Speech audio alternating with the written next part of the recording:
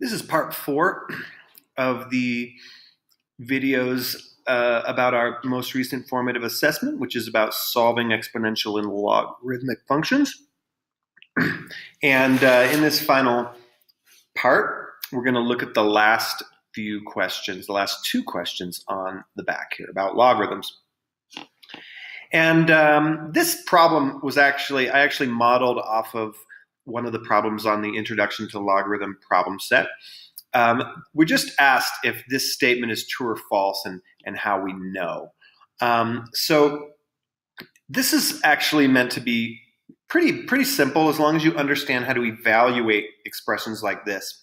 Remember, log base 2 of 8. What does that mean? It means the answer to this question is 2 to what power equals 8. So we know that this is equal to 3. And if I go across to the other side of the equation, I see that log base 2 of 32, well, 2 to what power equals 32? It's 5. And then log base 2 of 4, that's 2. So what we're seeing here is 3 equals 5 minus 2, which is true. Okay? And it's true because of the definition of the logarithm, in fact. And another thing that I wanted to do with this problem before I move on is just notice that 32 divided by 4 is equal to 8. So there's that other relationship that's kind of hidden in here.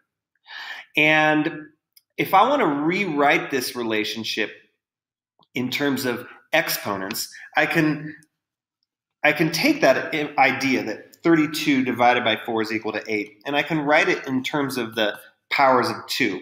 And I could say, let me just start over here and represent it this way. 32 divided by 4 equals 8.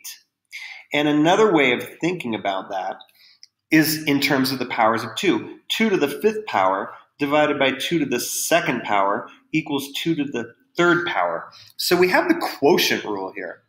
And remember, the answer to a logarithm is the exponent. And we know from the quotient rule that I can simplify this quotient over here by just subtracting the 2 from the 5. That is this 2 that's in the exponent from this 5. And I end up with the resulting exponent. And just to kind of drive the point home a little bit more, I can multiply out these 5 2's and divide them by 2 squared.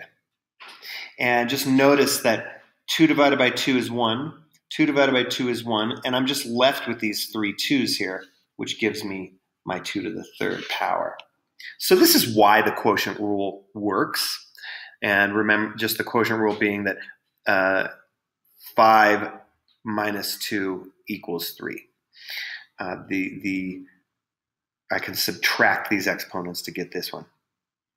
And so when it says here, suggest a general rule for taking the log base b of this quotient that's suggested by this result. Here's what I mean. So first of all, it's important to interpret this information and write that in as an actual mathematical expression.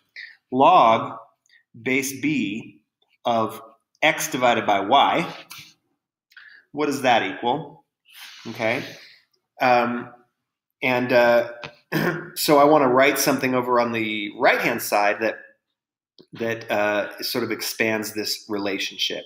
And what I really was meaning for you to see from this is that 8 is 32 divided by 4. So if this were my 8, right, then x would be 32 and y would be 4. So I can construct the right-hand side of this general rule based on what I'm seeing here. And I'm just going to write it log base b of x, that's my 32 in this problem, minus log base b of y.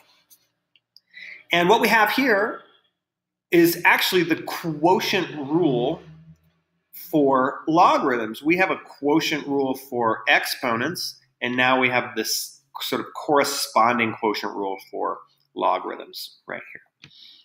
And it's just based on the pattern that we see in this problem.